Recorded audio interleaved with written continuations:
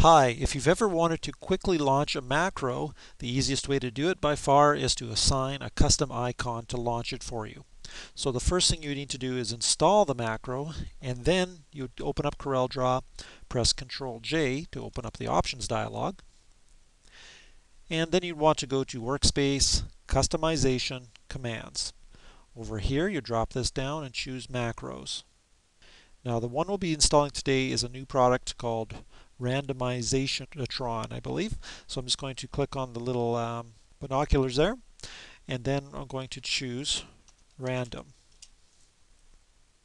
It's found one macro with random in it. I'm going to find the next one. There it is. So now what I could do is drag and drop it to any toolbar. I have one specifically for macros, but it's quite full as you can see.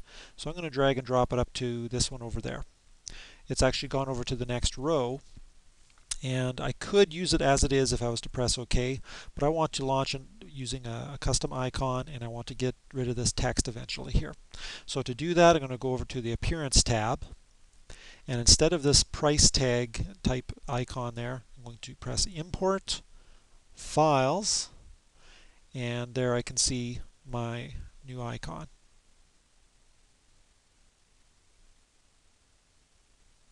Alright, so there's my icon.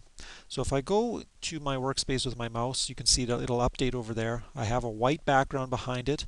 If you ever want to get rid of that, you can left click on one of these transparent icons and then left click inside there and it'll knock it out for you.